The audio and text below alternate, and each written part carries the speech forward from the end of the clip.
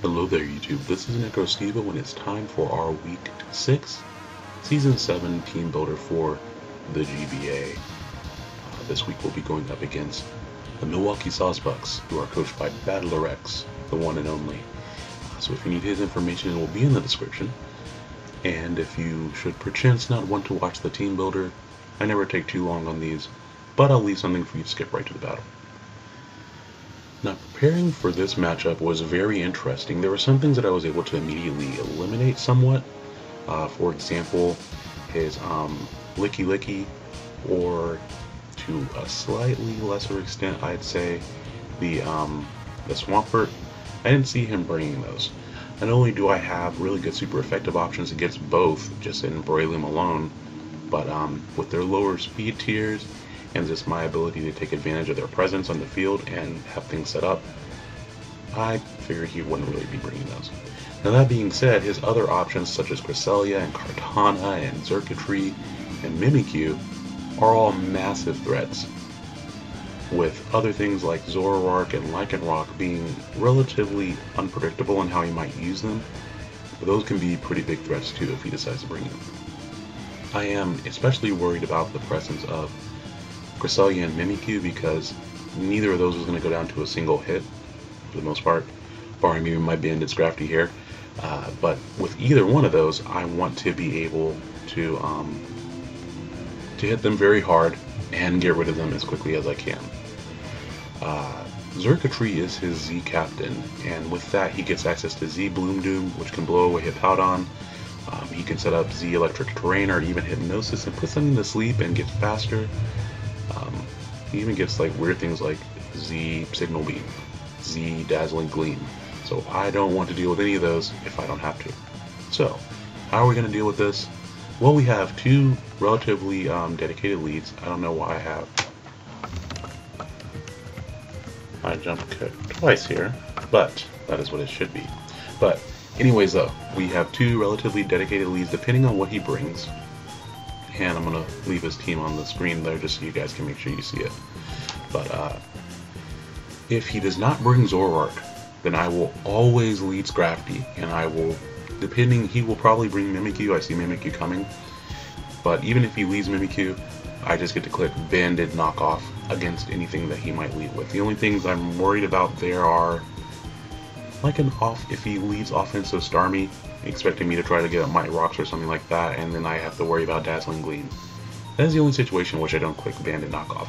If he brings Zoroark, then we lead with Swellow, and we go with U-Turn instead. With the choice ban, Scrafty can even 2-hit KO Cresselia with High Jump Kick. So just to give you an idea of the power there. I only have enough speed to outspeed like a normal Cresselia, like a Cresselia without any speed investment. But even if he's packing Moonblast on Cresselia, it cannot one-hit KO my Scrafty. You see there, I just want High Jump Kick, Knockoff, Crunch, Drain Punch, because look at his team and then tell me what of those two moves, just Fighting in Dark, does that not hit? And there you have your answer as far as why I brought those moves, because it's great neutral coverage against his team. Now granted, I do have to be careful with Scrafty. His speed is still relatively low. Even with Steve's team is probably a little bit above average in speed slightly. But I'm faster than most of his stuff. Like I can outspeed the Hariyama, the Licky Licky, the Swampert, and the Cresselia. So that's about half his Pokemon, so Scrafty should do well here. On Swellow, it's going to be the Gut Set again, and we have Facade, U-Turn, Steel Wing, and Brave Bird. Steel Wing is just there in case I think Lycanroc is going to come into play. It also gives me a recoil-less move to use against Mimikyu. I don't like using Steel Wing because it's relatively weak, but the power is nice. Apparently when I talk about Swellow, I get to hear Sirens, so sound the alarm because this Flame Orb is on fire, some other reason, I guess. Now, there's just enough speed there to outspeed the Starmie. The rest is in HP just because of, number one, I hit a nice Stealth Rock number. Number two, if he happens to have Sucker Punch Zoroark with extra HP, I have a better chance of living a Sucker Punch. He shouldn't be able to KO me if he's like a mixed Zoroark with Life Orb. At most, that'll do 84% to my Swellow. The next Pokemon that we have on the team here is going to be the Hippowdon, which I did bring with a berry this week, Rindo Berry actually, which makes grass moves less effective one time. With the investment I have on special defense and max HP, I can always live a Z Bloom Doom from a max special attack, modest circuitry. So that is very nice. With that little bit of defensive investment and going impish, even if he brings Banded Lycanroc, he has Lycanroc Day form, Banded Lycanroc with Ice Fang, that can't 2-hit KO this Hippowdon. I have seen BattleRex before bring Sand Rush Lycanroc because of his opponent's prevalence in bringing Sand, and Sand doesn't really help too much here. There's not, like, the things that it would whittle away at are things that I would kind of hit really hard anyway. The things that it wouldn't whittle away at, Kartana and Swampert and the Lycanroc, I have other ways to hit those, so might as well not give him a really fast sweeper with a possible choice band, or if he sets up rocks or something like that. And then with Sand Force, I don't have to worry about damaging my own Pokemon with my Sandstorm either. I just threw the rest into attack there because it helps with, if I live a hit from Hariyama, if I live a hit from the Kartana even, I can hit them back just a little bit harder. I really want to put his team in range of my Breloom or in range of the Swellow, because I outspeed his whole team with those two for the most part, and that really makes things a lot more easy for my team. Up next we have Klefki again, and even though I haven't used Klefki in a draft format before, I'm really enjoying using Klefki. This Pokemon is going to be my stop to if he decides to go really cheeky with like a Specs Kommo-O or something like that. Klefki can handle it somewhat. Here it has a Citrus Berry. I actually am going to end up bringing Light Clay, because I did change that in my notes, but I forgot to change it here. But yeah. So with Klefki, not only is he there as a good general pivot, if certain Pokemon on his team lack certain coverage moves, such as him not having a Fire-type move on Kommo-O or Zoroark, or Circuitry not having, having Z Bloom Doom and having burned it doesn't really have a stronger way to hit Klefki, I can at least come in and make things a little bit easier for my other teammates.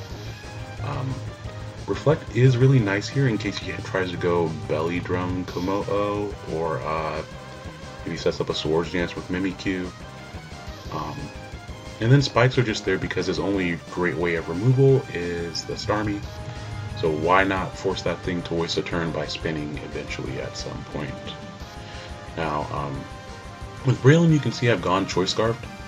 My plan is to click, once the Cresselia is gone at least, my plan is to click Force Palm the majority of the time during this battle.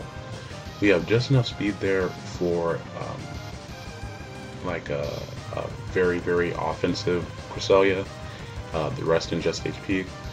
The Bullet Seed is nice too to eliminate Swampert from the battle immediately, and I also just went ahead and went Scarf Mach Punch because of if he happens to be a Scarf Lycanroc, or if he sets up his own Sand or something weird like that, I can hit him before he hits me. I guess not if he sets up his Sand, but if he sets up the Sand he probably won't have a Slowrock. But also if he happens to get like +1 speed with Circuitry, I can at least Mach Punch it there too. Or actually I'd be faster and I can just Force Palm it. Up against Starmie, if he's not Scar Starmie, I can outspeed him and I can take him out with a Bullet Seed. So just a few general options there that I really like. I put Spore on there. I don't expect to be clicking Spore in this battle. The only time I would click that is if the Kartana would have to already be KO'd for me to click Spore, because I'm afraid of him trying to swap in on a Grass type move and get a free setup. Now my last Pokemon, Manaphy, finally bringing it. It has taken 2 weeks for me to bring Manaphy. But you see here we just have Surf, Energy Ball, Tail Glow, and Rain Dance. Just enough speed there. Wow, I am blanking on why I have that speed here. You'll have to excuse me because I just got off work and I left my notes at work. So there we have it, preparation at its finest. But I believe that's enough speed for a non-speed nature Zoroark or maybe something like that. But the point is, oh, excuse me, I remember what this is for. It has that HP investment so that it can lift 2 Life Orb Play Roughs from a Jolly Mimikyu. That way I can always set up on either Mimikyu or Cresselia, but the purpose of the set is to come in on Cresselia that can't really touch Manaphy and set up a Tail Glow and a Rain Dance, because once those two things are up, his whole team falls to Manaphy. I just went Surf and Energy Ball because that gives the best overall damage output. I could have gone Surf and Ice Beam in case of Kommo-O, but because of my Klefki and also my Swellow, I'm less worried about the Kommo-O. So we're going to focus on being able to make sure we take care of the Starmie and then just hitting as many other things on his team as we can with Surf.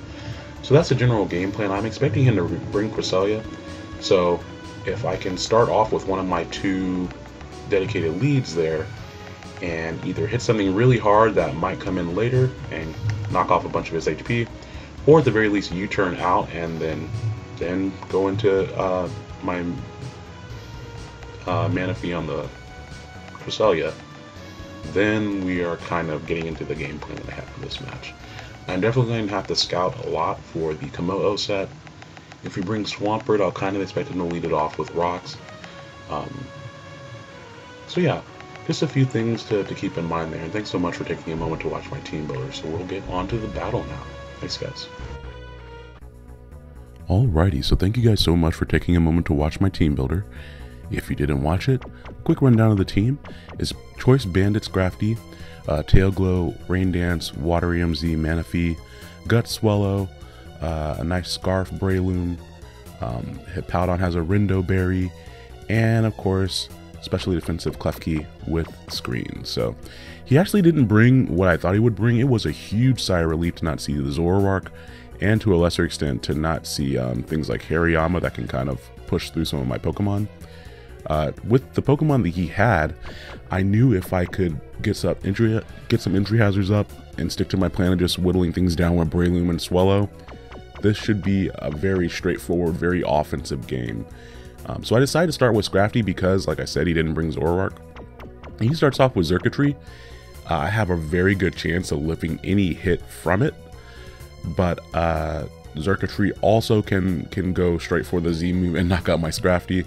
So if he tries to go straight for a Electrium Z move, we go out into our Hippowdon here, and he actually goes for Dazzling Gleam, which is really good coverage to know because he would have outsped my Scrafty too.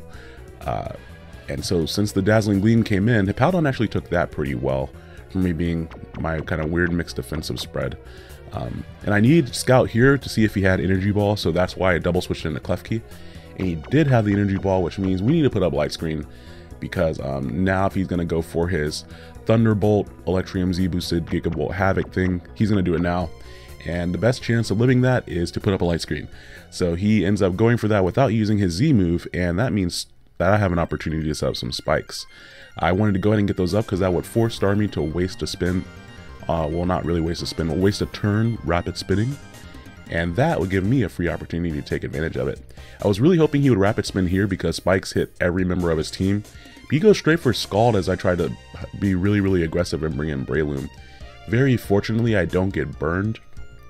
I am Scarf though, and here's where he finds that out as I outspeed his Starmie. He could have been a Scarf Starmie, but since he locked himself into Scald, I wasn't too worried about it, and then nothing on his team wants to take repeated hits from Bullet Seed except for Kartana, and even then we're switching it on Spikes. He does bring in Kommo-O here now that he knows that I'm Scarfed, and I know that he's bulletproof. I did not have time to breed Whirlwind onto my Hippowdon, so I had to put Roar on there. And Whirlwind would have been superior here, but if he had Soundproof, then of course Bullet Seed and Focus Blast and stuff would hit the Kommo-O. So he ends up doubling out into his Xurkitree as I bring in my Klefki. And that was kind of unfortunate because I didn't know what moveset his Kommo-O had. I was afraid that it was Scarfed as well, which is why he might have gone into it knowing that my Breloom was Scarfed. And right here I figured I could take any hits and get up Reflect, because since I don't know what Kommo-O or Meloetta do, Reflect will help with Kartana and Mimikyu. So Kommo-O could be special or physical, and Meloetta normally are special, but it could also be running the physical set. So unfortunately, I'm not able to take that secondary Thunderbolt. I had a chance to live it, a pretty good chance. He got a little bit of a high roll, which is okay. Knowing that he's not Scarf, though, I can go out into my Swellow and click U-turn. I could have gone for a Brave Bird or Facade, but in case he swapped out, which is what I expected him to do, U-turn was my best play. And if he stayed in, then I would be forced to go ahead and sacrifice my Hippowdon. You might notice as well that my Hippowdon doesn't have the Sand Force, and that's just because he had Lycanroc. I'm sorry, he has Sand Force, and that was because Lycanroc has the Sand Rush ability, so I didn't want to give that to him. So this is a Sand Force Hippowdon. But he has a red card Mimikyu, and that forces me out to Hippowdon. So that actually worked out very well, because not only do I break his disguise, but I know he's going to swap, and so that allows me to go for Roar to get extra entry hazard damage on his Pokemon. It forces him out into his Kartana, and with my Rindo Berry, I can take any one hit from Kartana. And he actually goes for a Smart Strike, expecting me to swap out. And I use this opportunity to show off all that attack investment I put on my Hippowdon and do a fantastic amount of damage to Kartana, despite its great defensive stat. Now here, I definitely would have lived Leaf Blade from that amount of HP. It would have only done around 40% max, but he gets a critical hit, so I go down there without being able to get at my Stealth Rock, because I did click Stealth Rock there just because I wanted extra damage on Kommo-O. But since I went down in that fashion, it's time for this Swellow train to begin. Because he doesn't have anything that can switch in on Swellow's moves besides the Mimikyu, and Mimikyu can only switch in if I go for Facade. So if I go straight for Brave Bird, which would have easily KO'd the Kartana from that range, then that's good game for the Mimikyu. Now with Mimikyu out of the way, I can easily lock my Breloom into, I can lock my Scrafty, into high jump kick very, very easily. Now I don't have to worry about missing and crashing and messing up his knee or anything like that. So here, knowing that the Meloetta is coming back, I still don't know if he's going to try to set up. He could try to go for Relic Song and switch moves, switch forms, and then he'd be faster than a lot of my Pokemon. So the Intimidate would handle that, and then if he's not going to try to switch forms, then Scrafty is very especially bulky. I also could have gone into my Manaphy here, but Meloetta can carry Thunderbolt as coverage, and so I wanted to at least see what his coverage options were. And since he swapped out of there, I'm starting to think that he's a more bulky, maybe defensive type of Meloetta. And I just go straight for Abandoned Knockoff, which is able to clean up the Kartana. So that actually works out very, very well.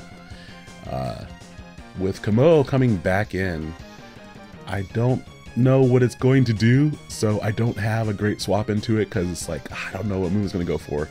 And he hits Scrafty and knocks him out from that range with one Clanging Scales. And the alarm bells for that being a Specs Kommo-O are ringing in my head. So we're going to go out into Manaphy here. He doesn't know that I don't have Ice Beam. But I also was like, okay, on the off chance that he was Scarfed, I need to just get some damage off to put him in range of a Mach Punch from my Breloom. So I just wanted to cover all my bases there. I could have gone for Tail Glow right here. That also would have been, I think that would have been a much better play. But if he were Scarfed, then Tail Glow would be back, because I wouldn't have put the damage on him to get him in range for my priority moves. So he actually lives the Hydro Vortex, and I was like, okay, this is fine, because now I can just finish him off with another Surf. And Surf actually doesn't do enough damage, at least with just a sliver of HP, which is annoying. How often do you see Manaphy get taken down by a Kommo-O? Especially after I used the Z move. It's like, oh man, I should have just clicked the Tail Glow. But that was more of the very safe way to manage that situation. But he has 4 Pokemon left. I have a Swellow that outspeeds all 4 of his Pokemon. So Kommo-O is going to go down here. I just went for a quick attack just on, again, the off chance that he is Scarfed. Plus, since I know none of his remaining Pokemon are Scarfed, if he swaps something in on the quick attack, Kommo-O would die on the switch in, and then I could just follow up with another attack here. This Meloetta is actually, I think it's max HP, max defense, and so even after the layers of spikes, that was a roll to KO the Meloetta. I think it was a roll in my favor, but it was a roll nonetheless. So I don't feel so bad about that crit through the Reflect and my Rindo Berry on my Hippowdon earlier for sure. Once again, Xurkitree isn't scarfed, so he's going to go down to a Facade, and then that is going to be good game. So thank you very much for the battle, Battler X, and that's going to bring us a victory over the Milwaukee Sawsbucks. The score on this battle really doesn't say the whole story here, just because that was such an intense, fast-paced battle. Very offensive the entire time. It was a huge honor for me to get to battle Steve, because I've been following his channel since like 2010. So finally getting an opportunity to battle him after being subbed to him for all this long, that's awesome for me. So thank you very much for the battle, and I hope you guys enjoyed watching. So now we're back on the board with the victory. I hope you, for this battle, I would say that the MVP was definitely Swellow, picking up 4 KOs and outspeeding his entire team for the most part. I think a really critical play that allowed Swellow to do that, though, was Breloom knocking out the Starmie, which allowed the entry hazards to stay on the field, of course.